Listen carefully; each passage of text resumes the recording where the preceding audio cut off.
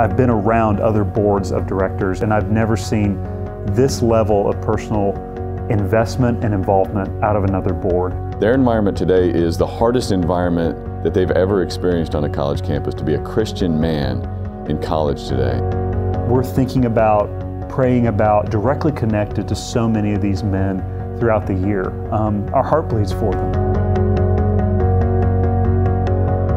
And so our involvement is active because their struggle is active. It's so important that there is, for me as a board member, to be able to make sure that there's integrity in the purpose of BUCS as we march forward. It's not about growth for the sake of numbers, but it's for the purpose of making sure that every single college student can go through their collegiate experience and know that BUCS was one of the most meaningful things that happened to them that preserved the integrity of their walk with Jesus Christ.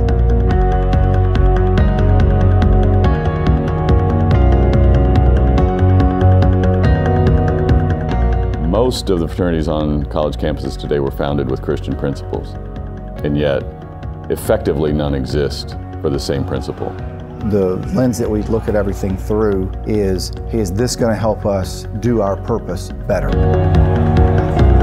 The Board of Beta Upsilon Chi exists to basically further our purpose, which is to establish brotherhood and unity based on the common bond of Jesus Christ among college men. And so to do that, there has to be some sort of continuity, because the nature of the ministry that we do is really, college men are here today and gone tomorrow, as they should be.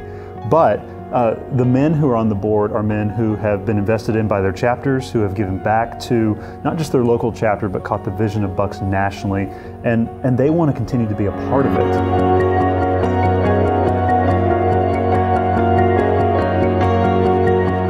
So we are daily dealing with incredible pressures and incredible decisions that have to be made by 18, 19, and 20-year-olds fighting for their faith. Our board really acts as really a bunch of adult men that are trying to use their unique giftedness to further the cause of BUCS. What I've really enjoyed is the connectivity of the board to the active members of BUCS.